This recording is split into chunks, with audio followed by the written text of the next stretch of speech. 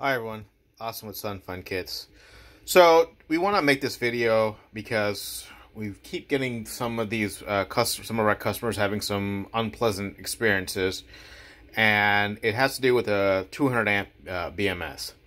So many people are probably familiar with this. It's a JBD or JBD 200, and it's made by a company called LTT Power for JBD, and this is the SFK-200. Now, to the average person, they'll say, aha, clearly at Sun Fun Kits, you've just relabeled JBD.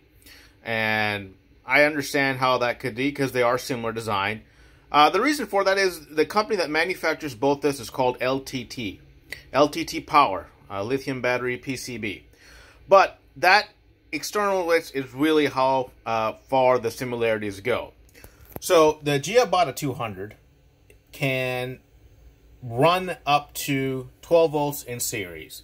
So you can parallel multiple one of these, but you cannot put more than 12 in series. So if you try to do a 24 volt or 36 volt setup, or even a 48 volt setup, you will fry this BMS. It cannot handle it.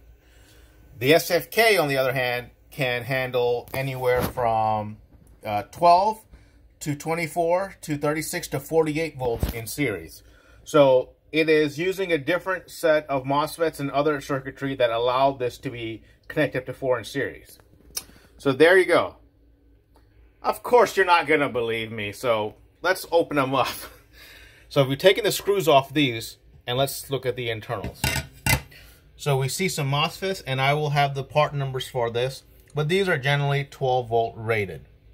Now, let's take off the Sun Fun Kits SFK-200. And as you can see, it is different. You see that? And you see this. Also, notice the heatsink is slightly different as well. So the internals are not exactly the same. These MOSFETs allow the SFK-200 to go up to 4 in series. And as you can see, even on the PCB, we have that stated. If it ever gets into focus. We have that stated clearly, so you can see the PCB itself is different. So if you're wanting to have a setup that can support more than 12 in series, the SFK-200 is able to do that while still maintaining heating functionality. But if all you need is 12 volts, the JBD is a decent choice. However, do not connect this and this unit in series. The SFK will survive, the JBD will not.